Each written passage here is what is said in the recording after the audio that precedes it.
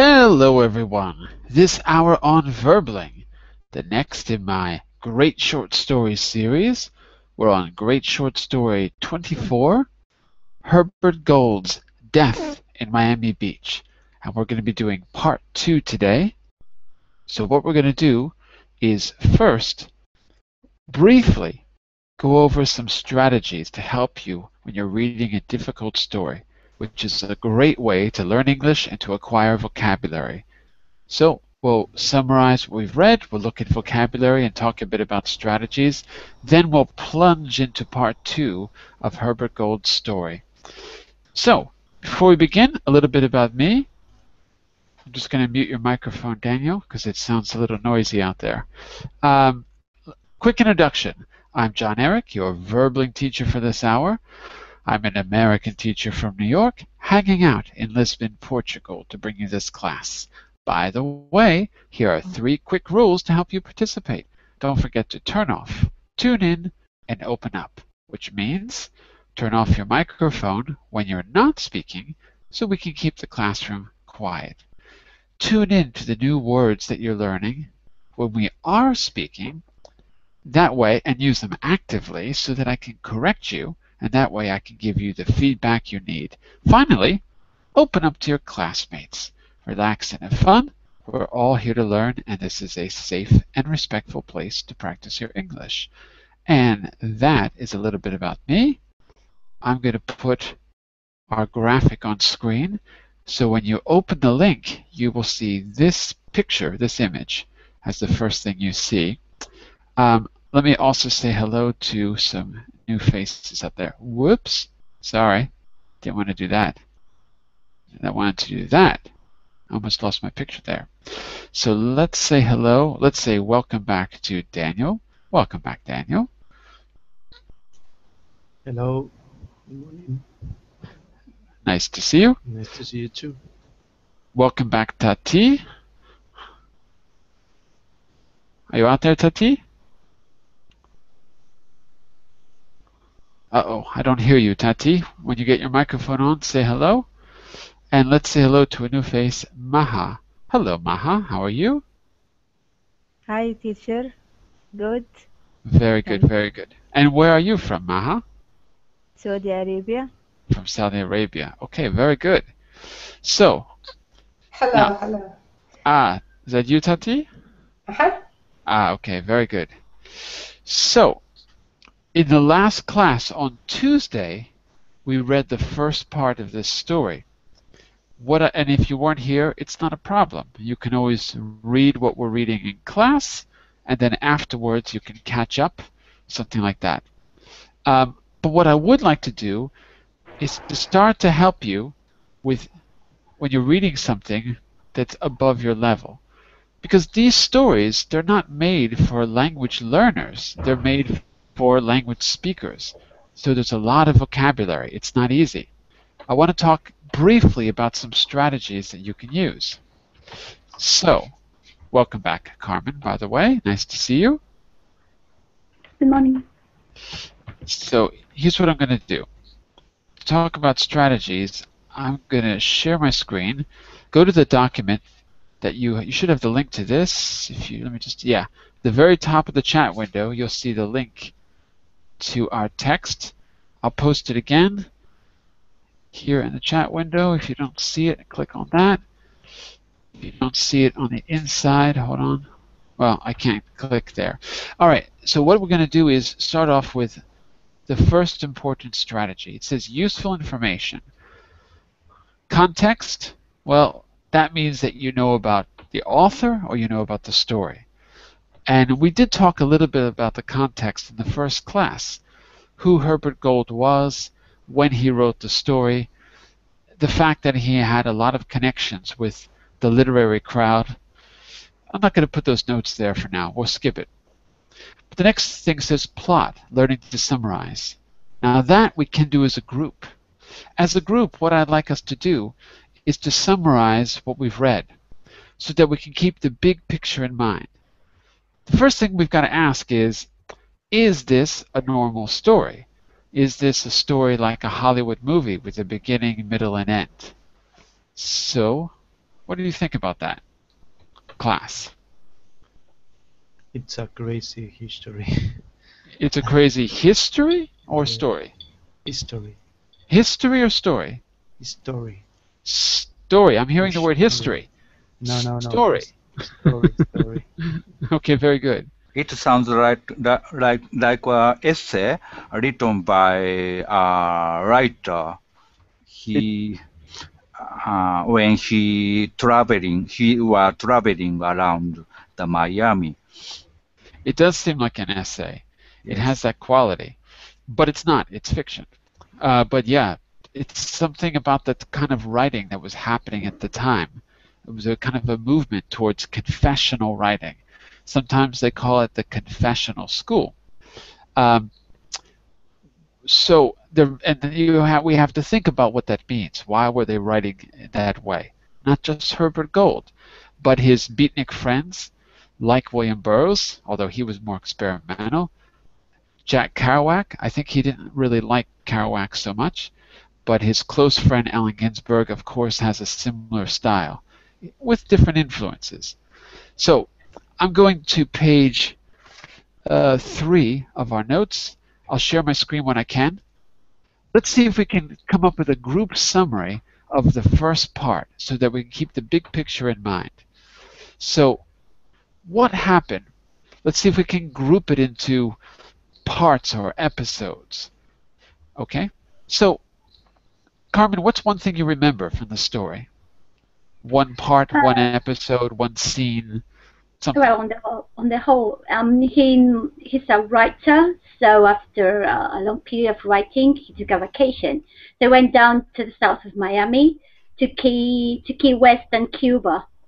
And I remember he when he was in Key West, he went to this turtle slaughterhouse, and he witnessed how the turtles were slaughtered just for fun.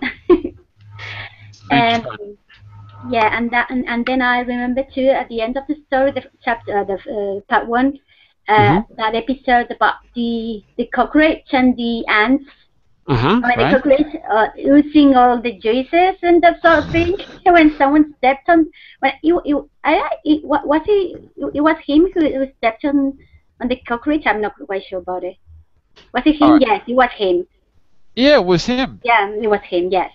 And then how the ants were just eating the cockroach a lot. Well, eating the cockroach, and that's it. Right. That's what I remember. Sounds good so far. Let me just say a quick hello to some new faces who joined us. So Daniel, is it Daniel? I can't see it. Yes, hello. Hi. Am I saying your name right? Because I can't read it very well. Is it Daniel? Yes, that's correct. Very good. Where are you from, Daniel? From Kazakhstan. From Kazakhstan? Yes. You've been in a class before, haven't you? Yes. Yeah, okay, I remember. I remember more or less. All right, nice to have you back. And let me say a quick hello also to Antonio. Antonio Lopez. Hello, Antonio. How are you? Hello. I'm fine. Very good. And where are you from, Antonio? I am from Spain, like Daniel, Carmen. From where in Spain? Yeah, we met before. Yes. Yeah, but if I don't, the problem is if I don't see any image. I just see black where you are. So I have nothing to associate you with. So you have to remind me. I associate an image, but I don't know what happened. Oh, no problem, no problem. But it's just for me to remember who you are. So where are you from in Spain? Sorry? Where are you from in Spain? And the south is Almeria, Andalusia, but Andalusia. in the east of Andalusia. All right. Antonio from Andalusia. I will remember that. Okay, no problem. So we're doing a quick review. We've got to actually hurry up. We're going to lose time. We're doing a quick review and looking at strategies about how to handle difficult reading. Then we're going to read part 2 of our story. So I'm going to share my screen since we got a full class now. And when you open the link in the chat window and you go to page 3, you'll see the things that Carmen said I just put them there, where it says learning to summarize. And I think that's a good structure for what we read so far. It's like little episodes. So we got a little bit of background. The narrator is a writer. And then Carmen said he goes to Key West. He visits a turtle slaughterhouse. I don't know why I capitalized turtle and slaughterhouse. I'm not sure why I did that. And then there's a scene with a dead cockroach and ants. Okay. I'll add another thing. Go for it. Absolutely. The death of the old man in the restaurant. Okay. So that's, No, he was not dead. well, wait. Wait and see. We didn't get that far yet. She looked dead. Blue skin. Exactly. Death of the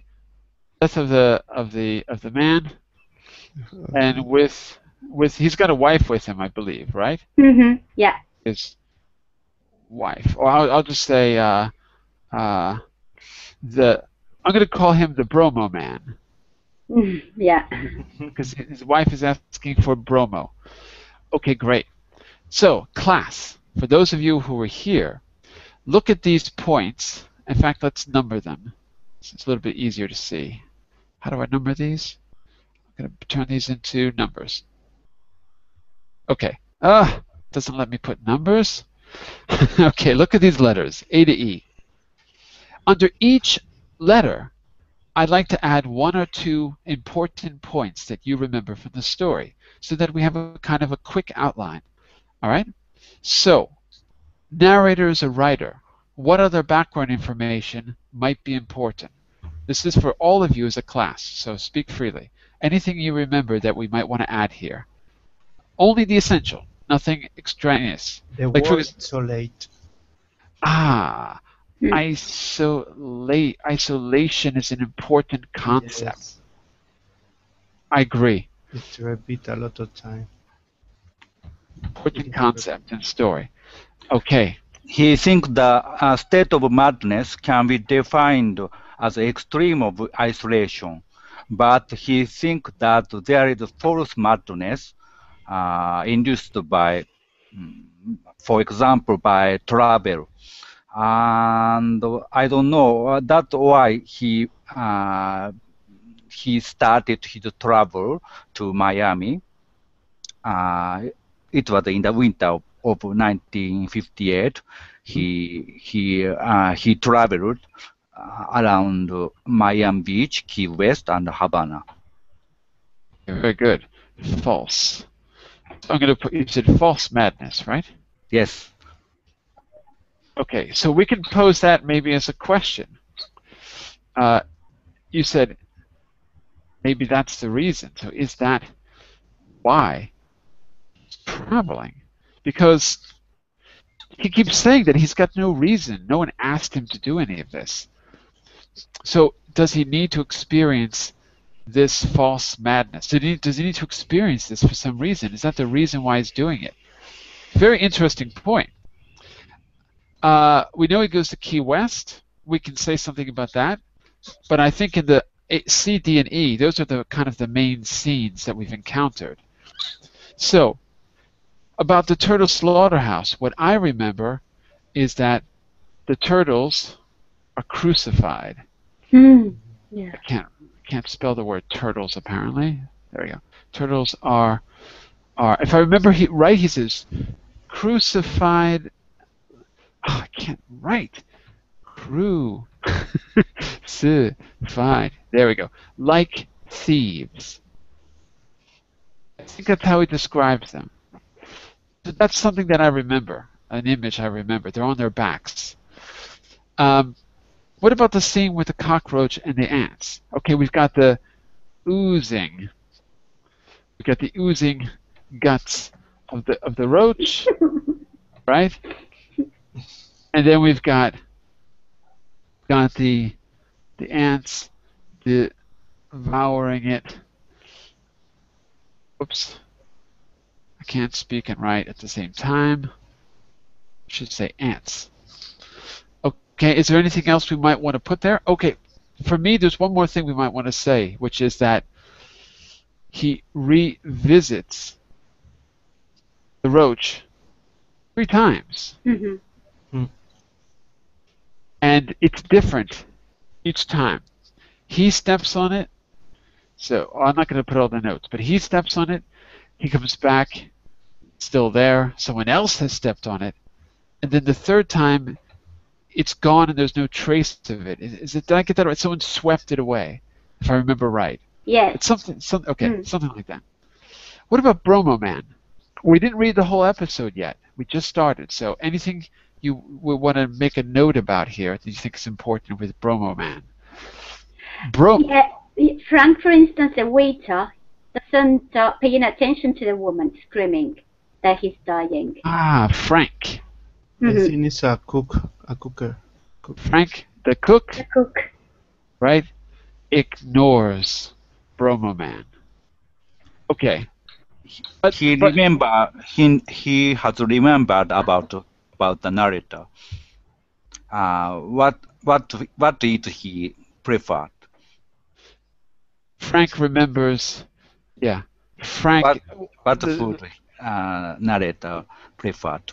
Frank remembers the narrator's order. Say the order. I don't remember what it was, but yes, he remembers. Bromo is like aspirin. Aspirin. Right. But it fizzes in water. Fizzes in water. Aspirin is apparently not spelled like that. There we go. Okay. So now that we've all revisited the beginning of the story, let's talk to someone new, like Daniel or Antonio. By the way, welcome back, Amir. I didn't see you come in. Sorry. Let's talk to someone new like Antonio and Daniel. You didn't read the first part of the story. What's your picture of the story so far now that you hear some details about it? Do you start to have an image of the story in your mind? Many things to death. Many ways to death. Wait. But I want to ask Daniel specifically because he wasn't here, and Antonio specifically because he wasn't here. The two of you, now that you've heard some details of the story, do you start to have an image of what happened, of the characters? Do you start to have a sense of the story? But I don't know. Sorry. Where is the story? Or I have to imagine a story. No, you don't have to imagine a story. We're reading. No, we're reading. But the story. Where is the link? In the chat window. Click it. See it? No. Yes. Okay. So open that and download it. You can also look at the screen because I'm going to share it with you in a minute too. And what about you, Daniel? Now that you've heard some details, do you have a sense of the story and the characters? Do you have some rough idea what's going on, or is it completely confusing? Excuse me. The thing is,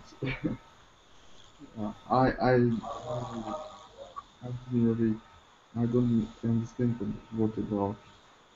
Okay, so if you open the link, hello, Daniel? No, Daniel disappeared, so I can't help you if you leave. Oh, you're still there. Oh, okay, sorry. It wasn't you who disappeared. Okay, I thought you disappeared. So, Daniel, if you open the link and you go to page 3 and you look at this outline that we just created, it gives you a sense of the little scenes, just like the scenes in a movie, the little scenes in the story in the beginning. So first we have the background. Background means the basic information. We know that the narrator, the person telling the story, is a writer. And he talks about isolation. It's an important concept to him. He talks a little bit about madness, and he thinks that madness is a form of isolation.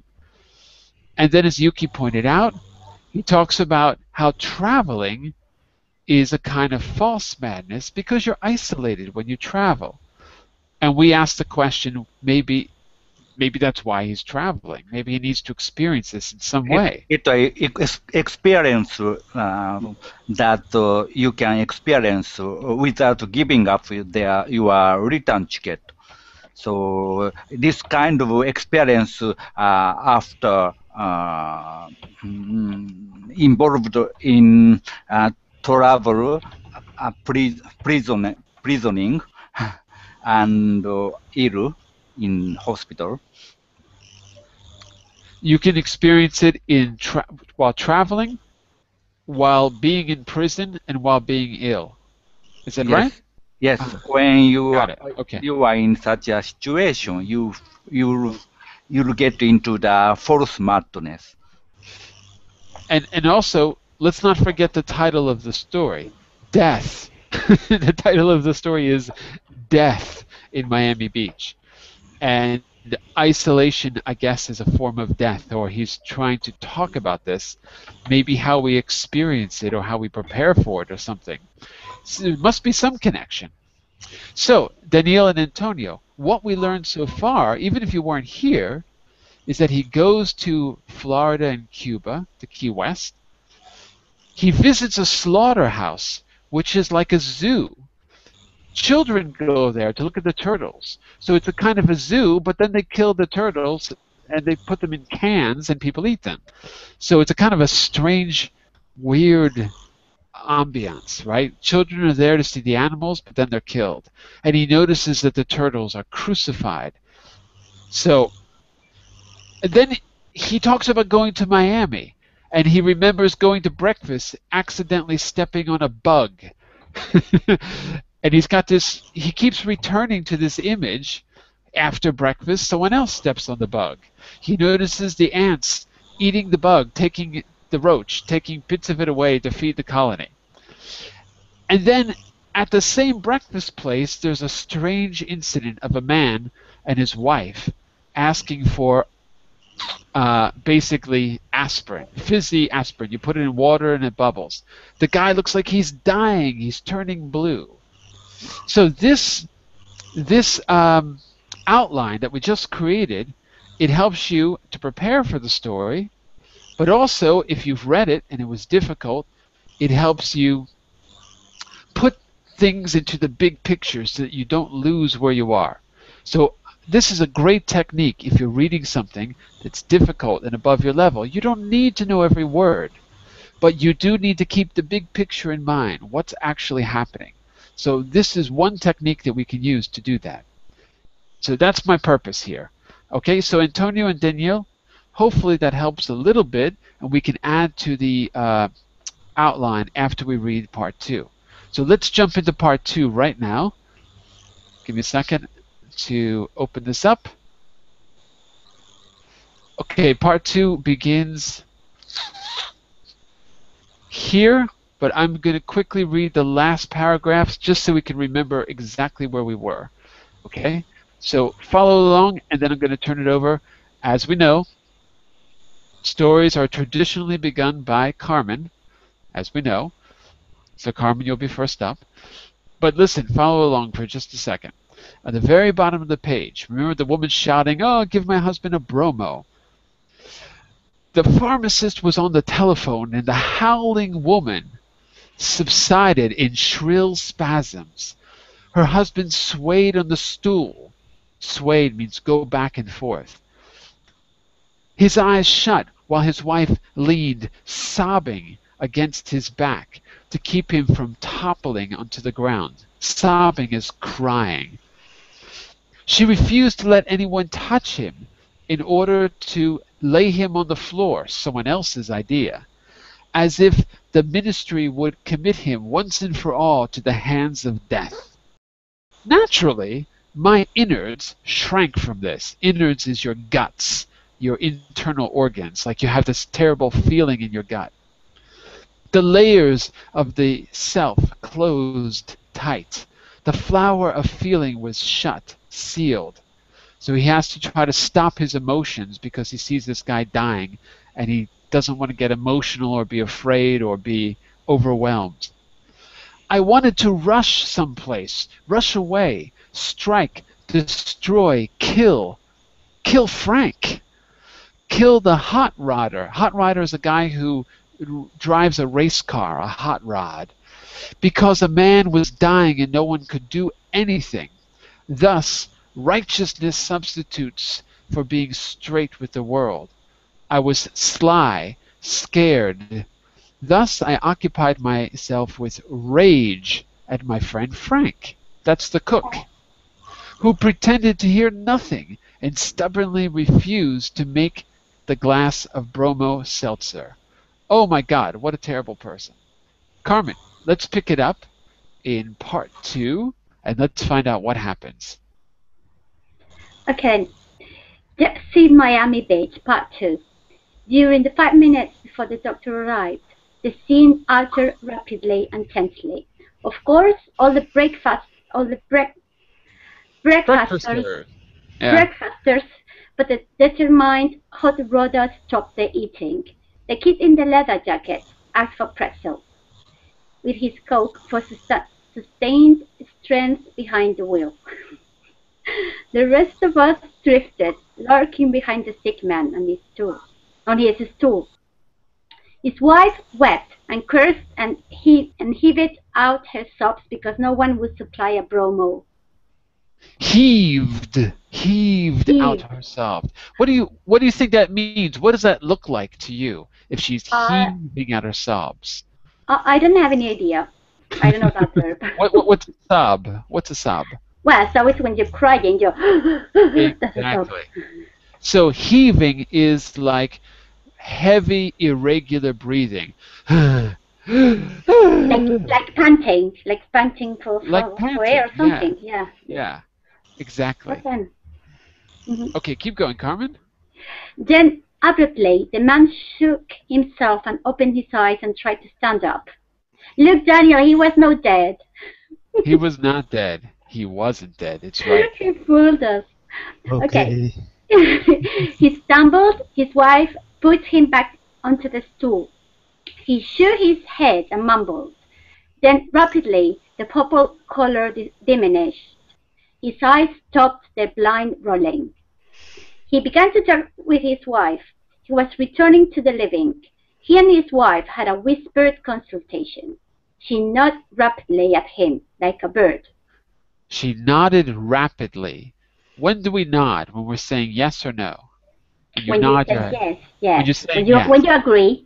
Exactly. So obviously they've got some plan between the two of them because she's nodding like she's getting instructions or agreeing or something like that. Okay. So are you at all suspicious about this, Carmen? Yeah. Because and he was like acting like he was going to die, he was going to pass away, and then suddenly, what I don't understand is how can he fake the color in his face because he was purple. Maybe he wasn't faking. Maybe he was really purple. Okay. But yeah, something is definitely a bit suspicious here. Something fishy is here. Something fishy. Very good. All right. Well, I'm going to try to do kind of 2 paragraphs each so we can go around the room quickly. So the next part is dialogue. So let's just, if I go in order here, it looks like Daniel, you're next. So let's take the dialogue. This part was fast, so take us to the end of the page at least. Okay. Suddenly, she alighted and flew out the door. The man left behind on the stool said hoarsely. Hoarsely. Hoarsely is like when your throat is all raw and you kind of speak like this. Hoarsely. Hoarsely. Let me up. Let me have a glass of water. Let me have a glass of water, will you, pal? Will you, pal? Frank gave him the water. Now the doctor entered, rolling his sleeves down and carrying his black bag open. He had apparently run black in the tropical morning heat. So how far away was he? Sorry. How far away was the doctor? Because it says he had apparently run a block. Was he close or was he far? Close. He was close, but it's really hot. So the guy ran here from one city block. So he's close, but still, he ran and he's probably not a young man. Just so we can kind of picture what's going on. Keep going, Daniel. Haha, said the formerly dying man. Just like that. Ha ha ha. Hi, Doc. You're the sick man. The guy's dying and he's laughing. Ha ha ha ha. Hi, Doc. Ha ha ha. Yeah, okay, You're the sick man, said the doctor. Taxi now. Ha ha ha. Don't touch me, Doc, said the old man, leaning away. Listen, Doc, it's a funny thing. My wife gets herself all excited. Aggravated. You mean you're alright? The doctor said. Just like a little attack was all I had. Ha ha ha, said the old man. You're okay?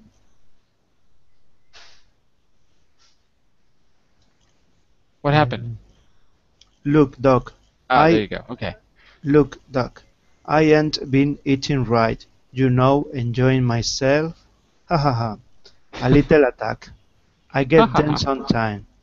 Like a little attack is all. Okay, said the doctor firmly. You don't want me to look at you? Okay. He nodded briskly to the pharmacy and said, I got a patient in my office, and trotted off again into the heat. 2 words are important here, I think. Briskly and trotted. What kind of animal trots? When we think of the word trot, does anyone know?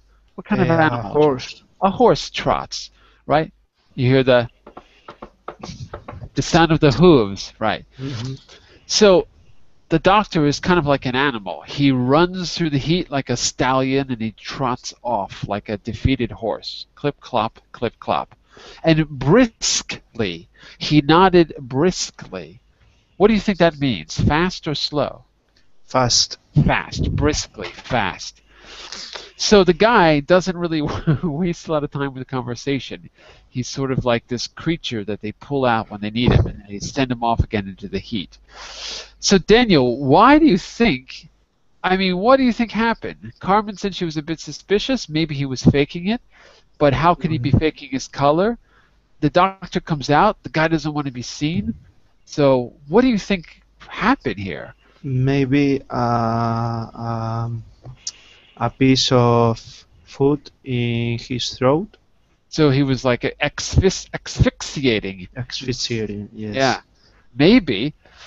And do you think this happens all the time? Yes, because I think he knows the doctor. He already knows the doctor.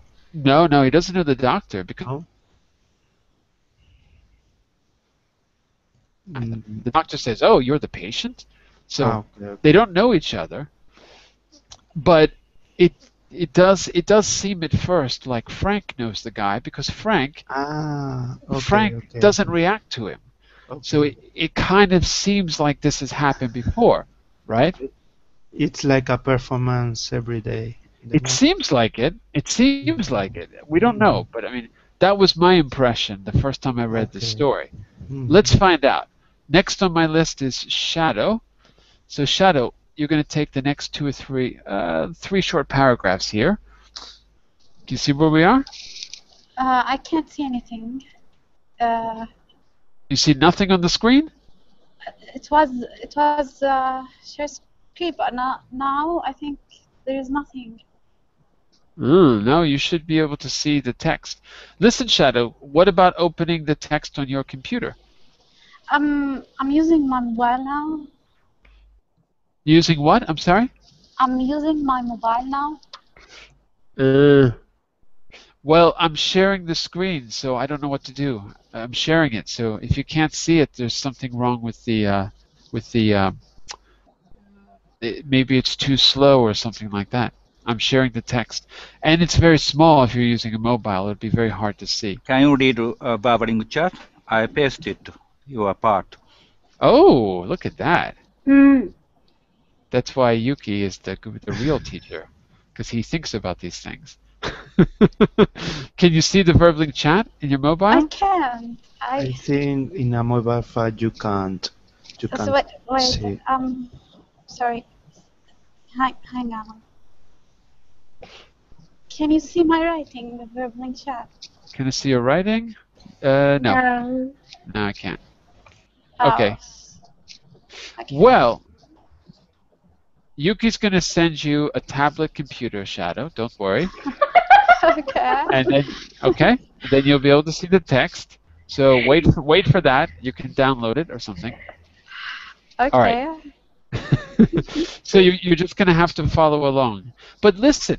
Don't forget. You can always go back to the class and download it. When Daniel was talking, I was reading. I can see the screen, but after you talk with him, you must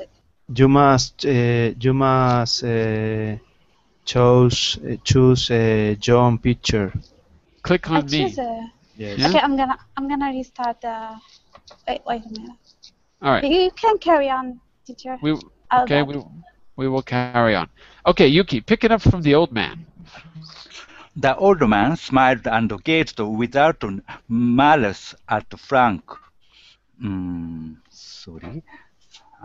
had refused him the bromo. Instead of leaving a tip, he left him one word of explanation before he headed off after his wife. The word was deposited on the counter behind him with an apologetic smile. Constipation. Constipation. Yes. Which means you cannot use the bathroom. Yes. If you have little, it's very By the way, hard. in Portuguese, constipation means you can't blow your nose. In English, it's the same in Spanish. It's the same in Spanish. It's a false friend. It's a false friend. It's a really false friend. You don't want to go up to people and say, "Hi, I'm constipated." So in English, it means there's a blockage, but not in your nose. I won't say any more than that. Okay, then. Keep going, Yuki. Eggs in the plate of all the late breakfasters were left cold and shiny. Yeah. The hodler alone has finished his sandwich, Coke, and pretzels. Pretzels. And left whistling. Angry at last, I discharged an unformulated hostility on Frank. Why the devil didn't you give the man his bromo?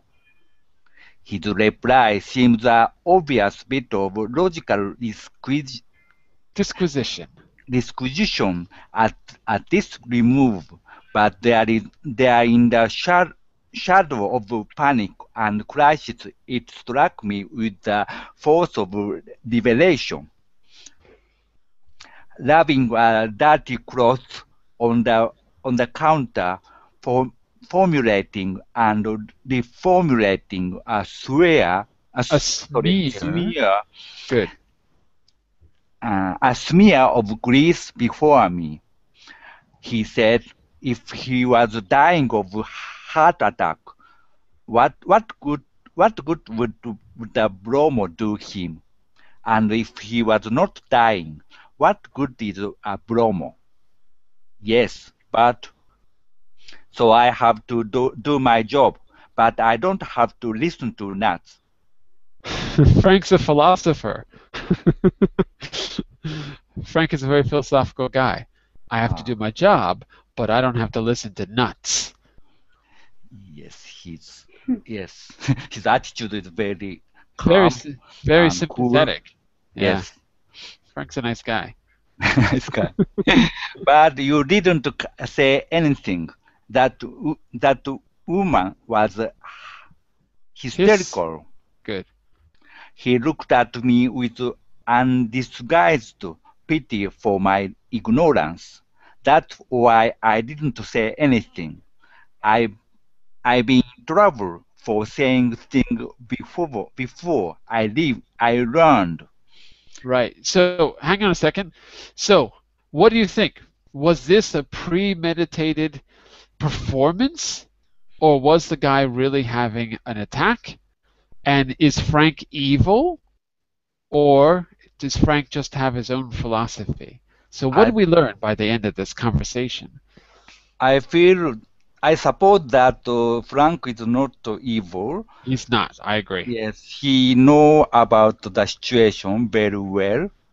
Maybe he has same situation before. Ah, okay. Yeah. He has experienced the same situation, such a situation like this time before. Maybe. I don't know.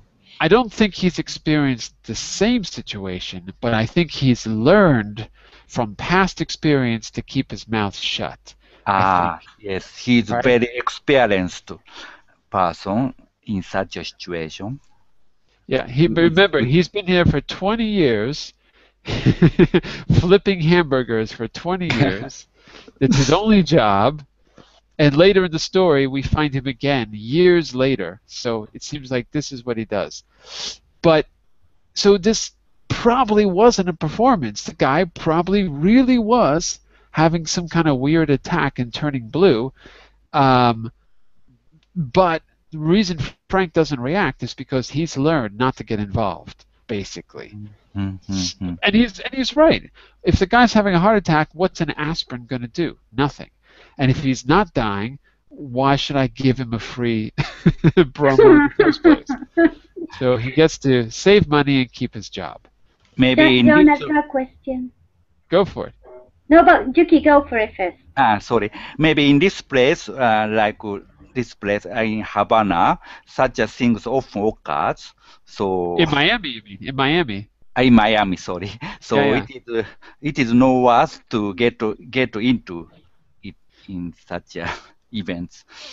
It does. Yeah, Miami is like this, painted like this strange place with lots of old retired people and crazy people trying to entertain them and make money and stuff like that. So maybe it's kind of an eccentric place. What was your question, Carmen? Yeah, in the text when it says when Frank was formulating and reformulating. Yeah. What is it? The smear of grease. Yeah, what does it mean? Because for me, formulate is another thing.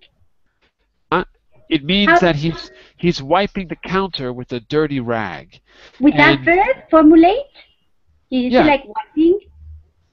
No. Literally, there's grease on the counter, on the top of the counter, and every time he moves the rag, he changes the shape of the grease. So formulating and reformulating is just the author's way of saying that he's smearing the grease in different directions. But do you use that verb in that sense when you want to smear? Just okay. It was just like okay, I get it. It's like the author's doing it. Okay then. The author is being tricky. Okay. I don't know why. I was wondering. Yeah, I don't really know why exactly he's saying that. There's probably a reason, because we formulate arguments. We don't formulate smears of grease. But that's how he says it. Okay, thank you. Okay, let's see if we can pick it up. Give me a second here. Uh-oh, lost my page. 1 second. Okay, here we go. So, first of all, Shadow, did you get your screen working, or is it still hard to see? No, it's working now, but you have to zoom in, please. I can try. I don't know if it'll work. Hold on. Give me a second. Yeah. Let me see. Okay. Well, hold on. Because the problem is I can't. Okay. It doesn't fit the screen. Wait. Now it does. Okay. I got it now. Okay. Can you see it now, Shadow? Yeah, I can. Yeah. Okay. Next two paragraphs. It's going to be you and then Amir, and then we're back to the beginning if we have time. Keep going. He went back to work. The pharmacist was back in the cubicle, counting bills into a bottle. The doctor had returned to his office. I can't see the word. It was? It was 11 o'clock, and Frank took down the sign about the breakfast special. A man came in frightened to ask for the special, and Frank pointed to the sign, which was upside down on the counter, and said, "It's 5 minutes after 11 already, but I will give it to you." The look of despair. The look of despair faded from the man's face. Why did the man have a look of despair, Shadow? What was he afraid of? I don't know. Well, Frank took down the sign. What did the sign say? Maybe saying it's the end of, it's the closed. End of what? What's closed? The pharmacy? Not the pharmacy. No, just breakfast. Oh, okay. He took down the breakfast sign, and the guy came in. It's 5 minutes late. I'll give you breakfast. And the guy has the look of despair. This is Miami Beach. People are panicked if they don't get their breakfast. Mm-hmm. He had a look of despair. Who is the pharmacist? Where are we? Are we in a restaurant? Who's the pharmacist? Is that clear, everyone? Mm-hmm. No, well, not really. Class. Cubicle. Yeah.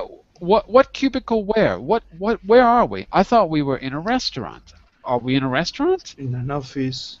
Are we in an office? Because he said he went back to work, so... Exactly, he went back to work, but he's inside the same space. So, guess what?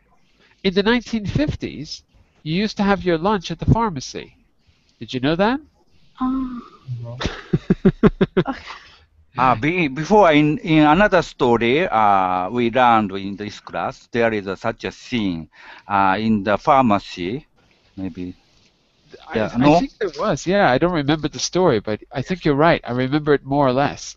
Maybe in the, probably in the Flannery O'Connor or one of those short stories from the 50s. Yes. In the 1950s, in American culture, this is classic American culture, you'd go to the pharmacy where they had a big machine that would make this new thing called Coca-Cola. It was called a soda fountain. And they would mix seltzer with syrup, bubbly water with syrup. And you can have your Coke. They could put different flavorings in it. You can have your cherry Coke, your vanilla Coke. They'd have food there, not all kinds of food, but just little things like sandwiches and pie, right? So you'd go down to the pharmacy. So there was an actual pharmacist. You could also buy drugs there. So the drugstore was a place where you can go and have food. Not anymore. That's a thing of the past. Clear, everyone? Mm-hmm. Yes. So they're in the same place. Okay, Shadow, let's take... You only did one, so one more, and then we're going to go to Amir in a few days. Okay, in a few days, I finished my own job and began the long drive out of the Falls, Florida summer into the northern winter. My heels passing over all sorts of unfelt beasties. Beasties are like, you know, some kind of bugs, but you don't know what kind. Little beasties, little moving things. Okay. My gullet expecting steaks and chops. My heart leaving with no better welcome to death than before. In Detroit, my daughter asked me, "What God's last name? How big is the whole world? Where do you go when you die?" How old do you think his daughter is, Shadow? It's young, because this is a typical question we all used to ask. Yeah, although I'm kind of curious about that myself. What is God's last name? Anyone know? No. Okay, all right, because that's a question I often ask myself. All right, just curious. So we've ended the Bromo Man episode, and now we're making a transition. He leaves Florida, he goes to Detroit, and he's got a conversation with his daughter. Shadow, one more question. That strange line after my gullet. Gullet is what a bird has. A bird eats by crushing things in its throat, called the gullet. So he doesn't really have a gullet. But what he means is his stomach is expecting meat, my gullet accepting steaks and chops, my heart leaping with no better welcome to death than before. Geez, what does that mean? He leaves the Bromo episode with the man looking for the Bromo, and he's got this line, my heart leaping with no better welcome to death than before. What do you think that means? Why does he mention death? What did the experience of the man and his wife and Frank, what did that do to him? I want you to make an educated guess. How did it make him feel? What did it leave him thinking? I think this guy is crazy, really. I don't know what he's saying. Maybe. Does anyone else agree with Shadow? The guy's just crazy? It's insane. Okay. I kind of agree with you, in a way. He's definitely different. And in real life, the author was quite different. He was sort of a hippie and kind of a beatnik, but he was also a regular guy with a normal family and a job. So he kind of was in both worlds. I think that experience was memorable in some way, and he's carrying it with him. So he has to comment on it when he goes back to reality. Reality is his daughter and Detroit. I think that's what he's getting at here.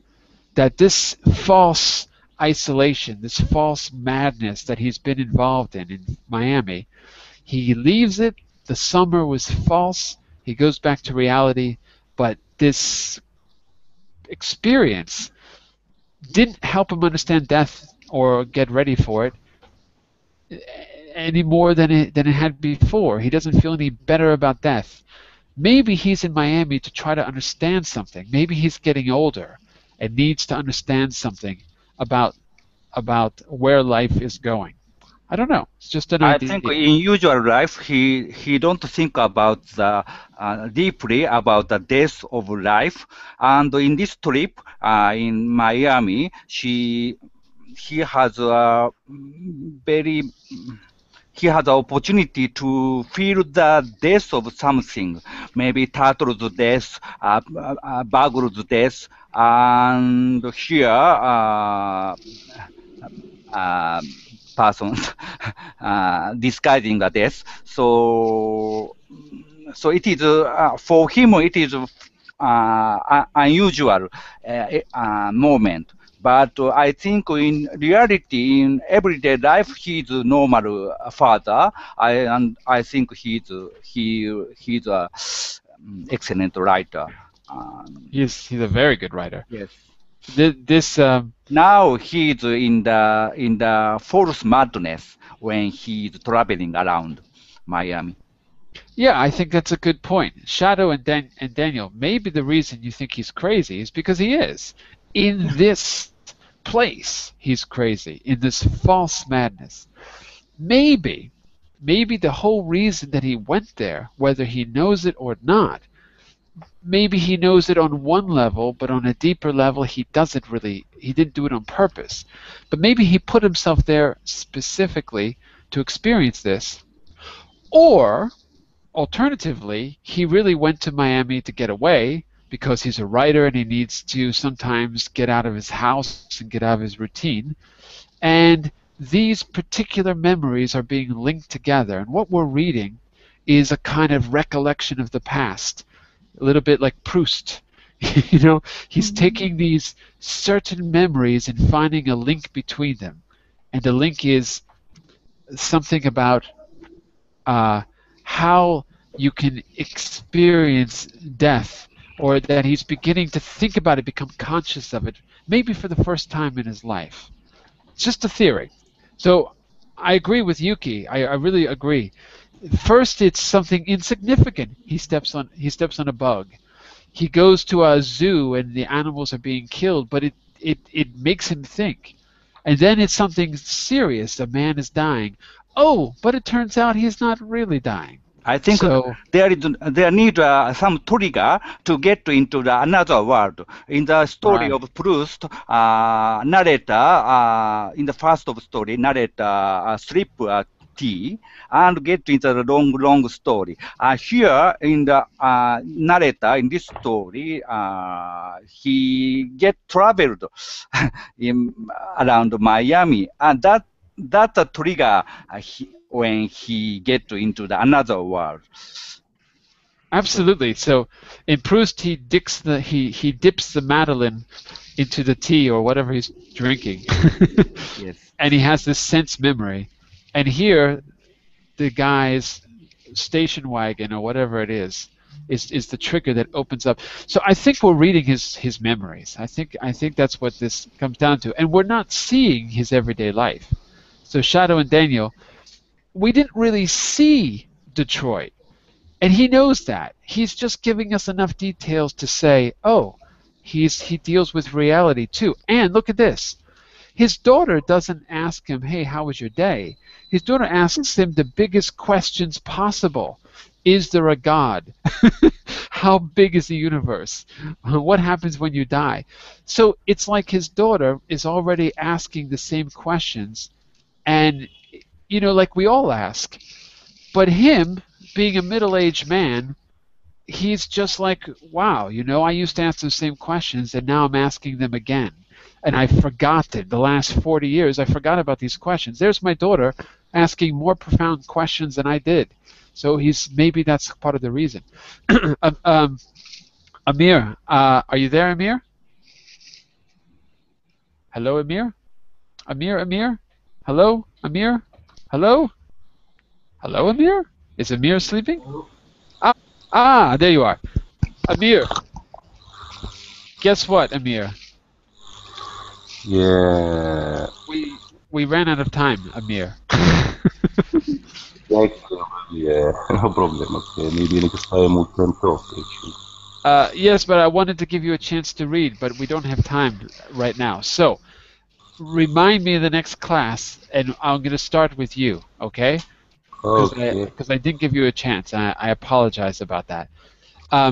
Okay, so listen, everyone. I'm going to give you some instructions after class. I think for us to not spend a month on the story, I'm going to have to ask you to read to the end of part 2, or we can see if it's difficult, but I'm going to ask you to try to do that. And then we'll start with Amir in the next class. We'll add to our little outline if we can, so that way you can keep looking at the big picture while you're reading the details in class. Okay? Send your questions and comments to me in the Verbling chat. If there's anything I can help you understand, just let me know. I know these stories are not easy, but I think they're really worth it if you give it a chance. I'll be back in 30 seconds to start the business class. Bye for now. Talk to you soon. Bye-bye. Have a nice day all. Bye-bye. Bye-bye.